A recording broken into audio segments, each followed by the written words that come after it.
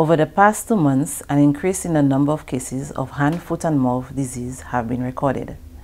Based on the analysis of data received from the healthcare facilities, this trend was observed throughout August, with increases in the month of September.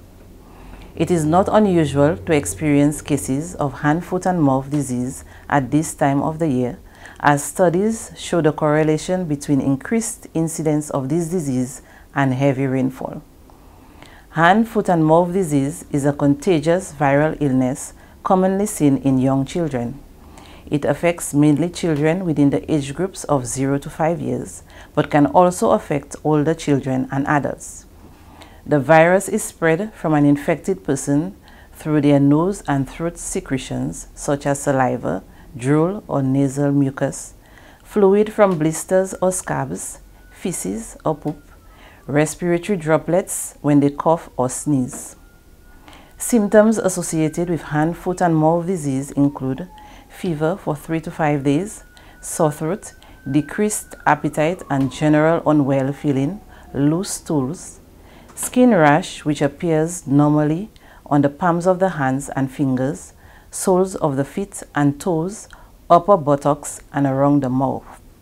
In some instances, the rash may only appear on the arms and legs. Hand, foot, and mouth disease is not a serious illness. It is usually mild and self-limited, but in certain instances, the blisters in the mouth can lead to dehydration and hospitalization of the infected child. The disease normally resolves within 7 to 10 days. The disease is very contagious given its mode of transmission and the age group affected, and can often lead to outbreaks within the educational settings. To prevent the spread of the disease, the importance of proper infection prevention and control measures must be emphasized. Thorough washing of the hands with soap and water after using the toilet, before eating, after wiping noses, and after changing nappies or soiled clothing. Avoid sharing cups, eating utensils, items of personal hygiene, for example, towels, washers, and toothbrushes, and clothing, especially socks and shoes. Thoroughly wash with soap and water any soiled clothing or contaminated surfaces and toys. Additional disinfection of toys and surfaces with a diluted chlorinated solution should be practiced. Teach the children about practicing cough and sneeze etiquette. Cover their coughs and sneezes with their elbow or tissue. Dispose of used tissues in the bin, and practice hand washing with soap and water afterwards. Educators, observe and be vigilant of any child presenting with signs and symptoms of hand, foot, and mouth disease.